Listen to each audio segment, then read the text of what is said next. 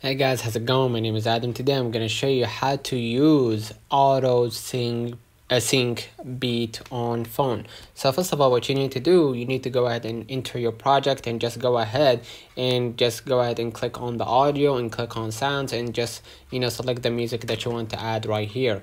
And after you select the music, I already selected my music and video, and what I'm gonna do, I'm gonna just go ahead and click on the video right here, and what I'm gonna do, I'm gonna just go ahead and click on beats right here, and I'm gonna just go ahead and auto generate the beats, right? So what's gonna happen is it's gonna add some beats, and you're gonna just click right here the check mark, right? And you're gonna just extend the video frame right here to add parts, and you're gonna just go ahead right here into next to the like a yellow dot right here, just go ahead and click the split and go ahead into the another part of the yellow dot and just click on the video and just hit split, and the same goes for everyone, right? And now what I'm gonna do, I'm gonna just go ahead right here, and just for example, I want to go ahead and click the arrow right here to get back to it, and just go ahead right here and just click on this video, and I'm gonna just go ahead and let's say for example I want to click right here to adjust, let me just go ahead right here to adjust. All right,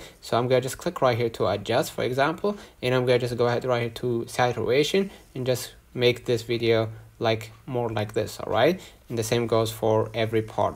All right, now what I'm gonna do, I'm gonna just go ahead right here. If you want to add another layer, which is for example, let me click animation right here, and you're gonna see right here in out combo. I'm gonna just click combo.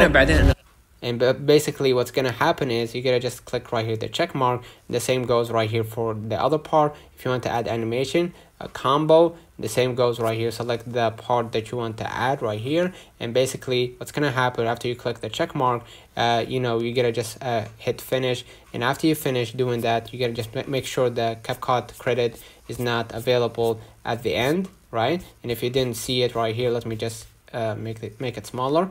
If you didn't see it, that means that it's good, and just hit the export at the top right and just hit save to device. Let me know in the comments if this video helped you. Don't forget to like and subscribe.